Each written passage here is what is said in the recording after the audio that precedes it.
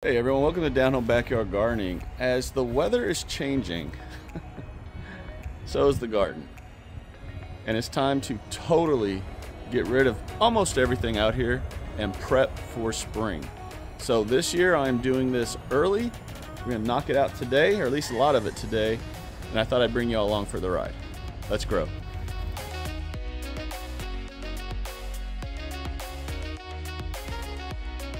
As we see here, the beans are definitely not liking this cold weather. Neither is that basil. Look at how bad that looks now. That's all right, it'll come back next year.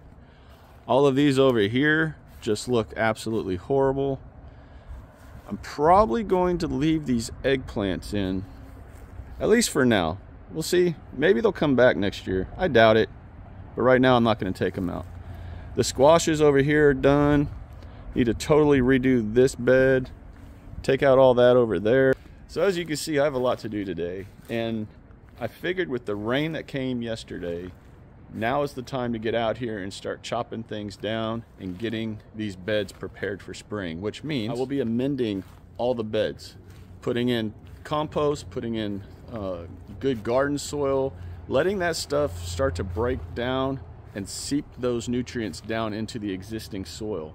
So when spring hits, or when March 1st hits, which is basically our last expected frost date here in my area, then I can get all my starts that I've started inside out here ready to rock and roll right at the beginning of spring. So we're gonna start over here. We're gonna take out all these squash plants and get this bed ready. Now, what I don't like to do is mess up the soil. I don't want to pull the roots out. I'm just going to cut them, as you see that I'm doing here.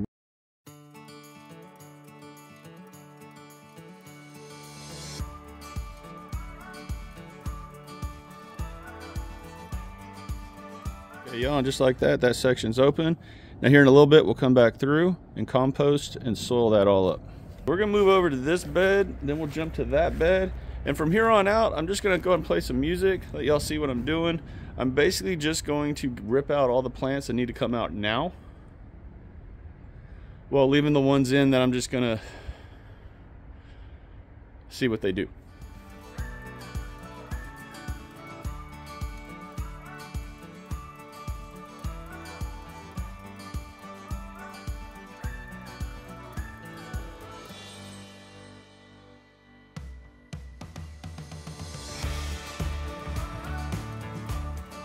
Well, I just saw something I did not expect.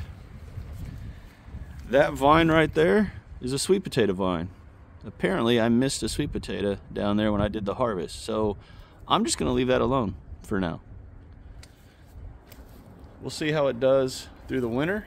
If it starts to die, like the vine starts to die, I'll totally dig it up and see what we got. But for now, I'm just gonna leave that one alone.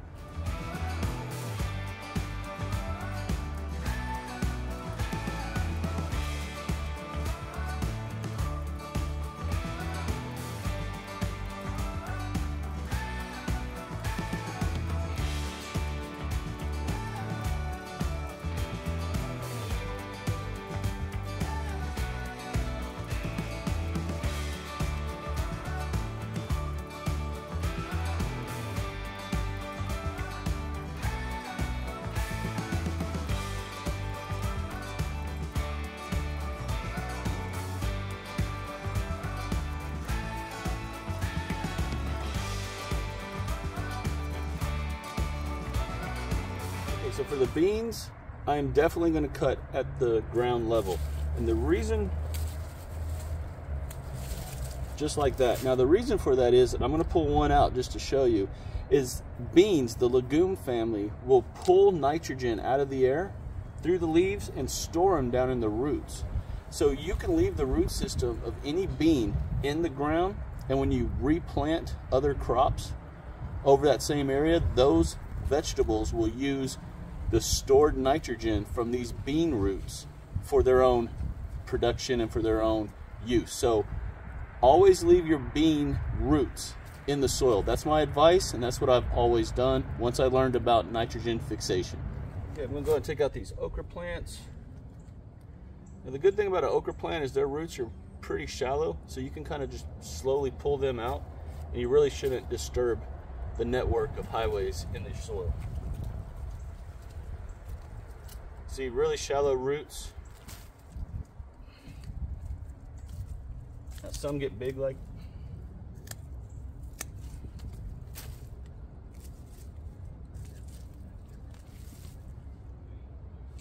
Okay, just like that. This bed is completely ready to compost. Put a nice layer of compost over that over the winter. Did the same thing to this bed a couple of weeks ago, about a month ago maybe. I'm gonna do the same over there. Same right over there. And now, for the fun part, I'm gonna come through here and take out all these beans right here. Probably gonna leave those beans for now, along with those and those. And the reason for that is this area does not get super cold. So if I can let the beans continue to grow, even if the leaves look damaged, I'm gonna go ahead and give it a shot and just see. Again, everything with gardening, honestly, is experimenting. Yes, there's rules that you should abide by. There's guidelines that you should focus on and follow. But for the most part, for me, and if y'all have seen this channel for any length of time, you know I like to experiment. I like to push the envelope. I like to think outside the box. So we're gonna go ahead and leave these beans in, but there's damage that looks like that on the plants. I'm just gonna go and get them out and get that area ready for spring. I'm also gonna trim up these basils here because they are looking not well.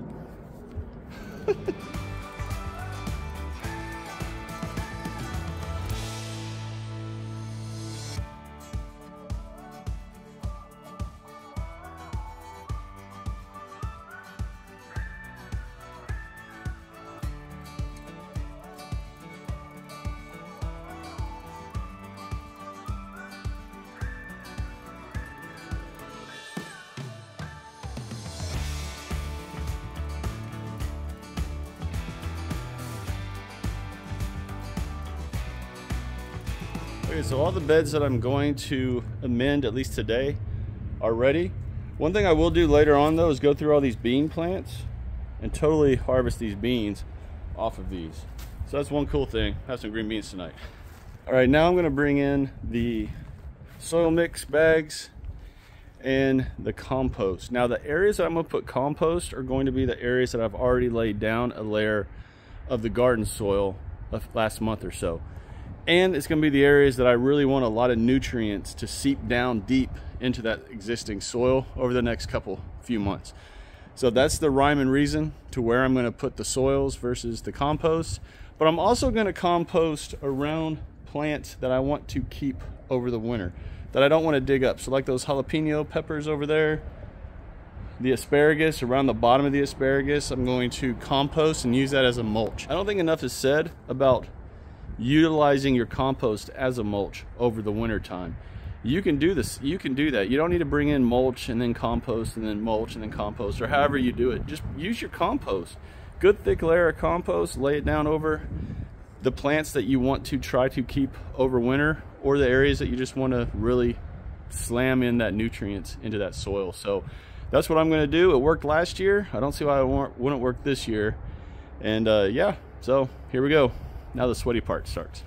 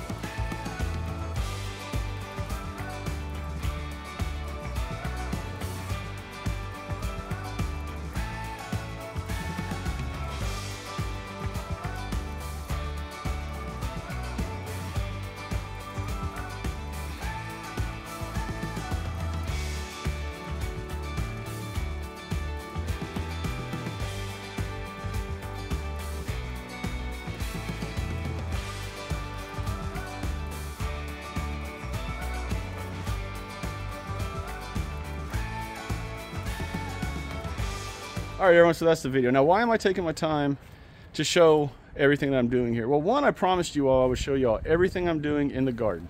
I think it is incredibly vital that if you're going to have success in spring, you are starting to amend, if you haven't already, your beds now. Do it in the wintertime. Let Mother Nature do her thing. Take care and decompose and sink all those nutrients down deep in your existing soil, so when you plant your starts in spring, your soil is ready to rock and roll. And I believe 100% it all starts right now. The last thing I'll leave you all with is this. Ensure that the companies that you are buying your compost, your bedding soils from, are a reputable company that you have researched and that you fully support. I cannot tell you how many times I've heard of people putting in a mixture of something in their soil, usually a cow manure that was not tested, and Grazon being in there, killing your leafy plants for a year to 3 years. So be very, very careful of what you put in your garden as Mother Nature decides to show up. Hey, how you doing? Because a mistake like that can cost you years in your garden. Everyone, if y'all enjoyed this video, as always, do me a favor, share it, like it, subscribe to the channel if you haven't done so already. And until next time, everyone, take care, God bless, and I'll talk to y'all again real soon. Bye.